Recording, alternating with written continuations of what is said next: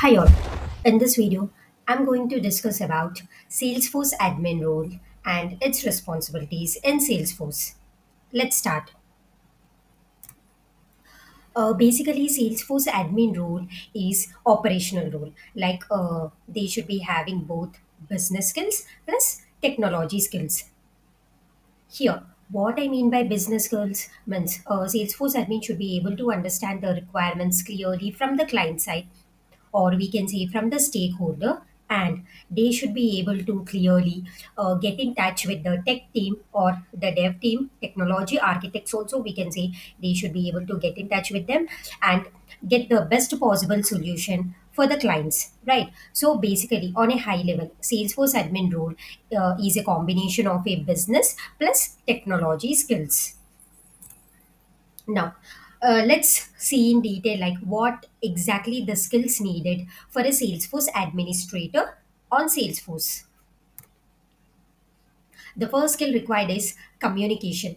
As I have already mentioned, Salesforce administrator first should be able to properly communicate with the stakeholders to clearly understand the business requirements. Then he should be able to clearly communicate with the tech team or the technology architects as well to find the best possible solution for the business. Okay, mainly the communication here between the different teams is really important for the Salesforce administrator. Second skill required is problem solving and designer. So here mainly Salesforce administrator will be providing a solution for a business problem using declarative approach. Here, what I mean by declarative approach means Salesforce administrator will not be writing any code at the backend to solve any business problem. So he will be using declarative approach means on the UI by using the drag and drop by clicking on some buttons and all. He will be creating an application or doing some logic on the UI, which eventually will provide the solution for the business problem. Okay, so this drag and drop click point solution is called as the declarative approach. So it's called as a no code approach, which will be followed by the Salesforce administrator.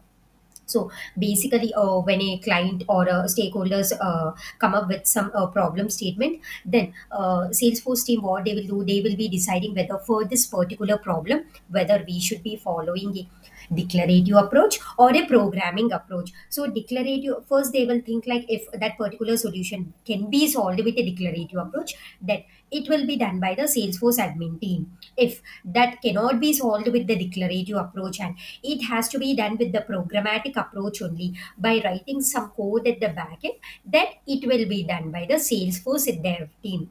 You got it, right? Yeah. Here, what I mean by designer means like, yeah. So Salesforce admin, like he will be configuring the Salesforce platform to meet the business needs. Okay, so he should be clearly able to understand like how to configure, like how to do the changes on the Salesforce UI, like different aspects of the Salesforce UI.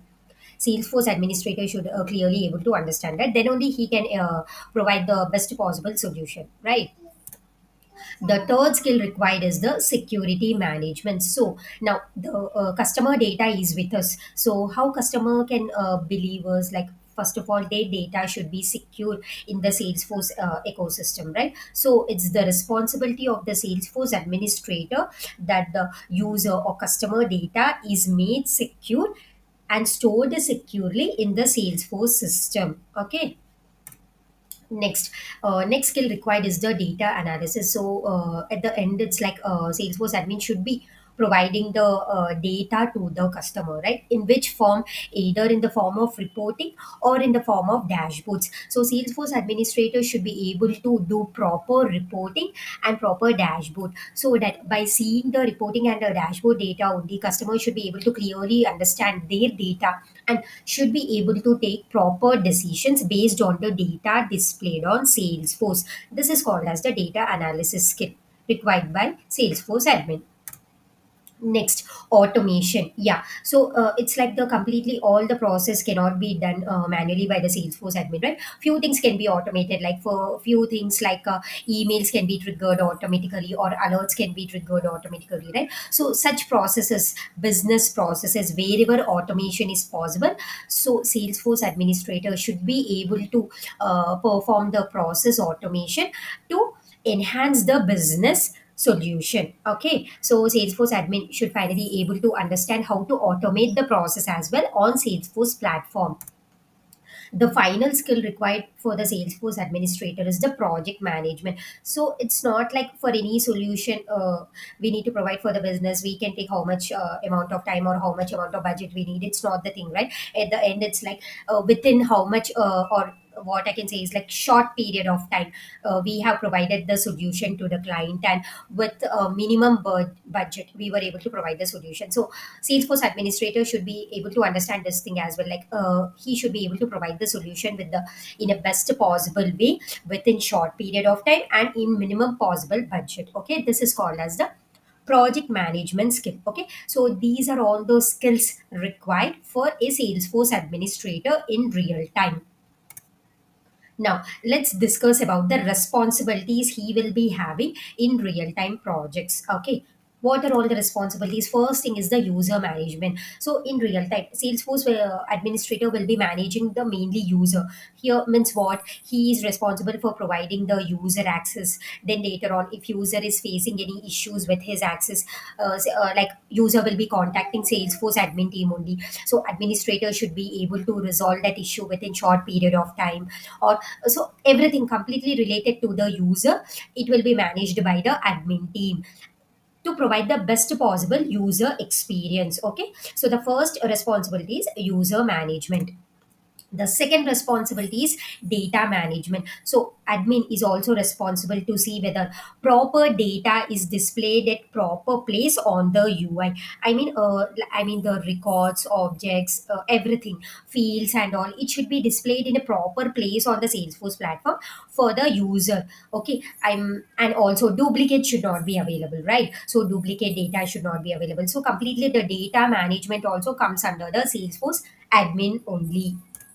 Next thing is security. Yeah, as already discussed, user customer data is really important and it should be made secure by the Salesforce admin only. So proper things or processes should be defined or configured on the Salesforce platform by the admin team only to make the user data secure. Okay, next thing is the analytics, as already discussed. Yeah, so finally admin should be able to do the proper reporting, and a proper dashboard should be done which meets the business needs. Okay, so that by seeing the reporting and the dashboard only, customer or the client stakeholders should be able to take proper decisions by seeing their data on the Salesforce platform. Okay, to enhance their business needs, right?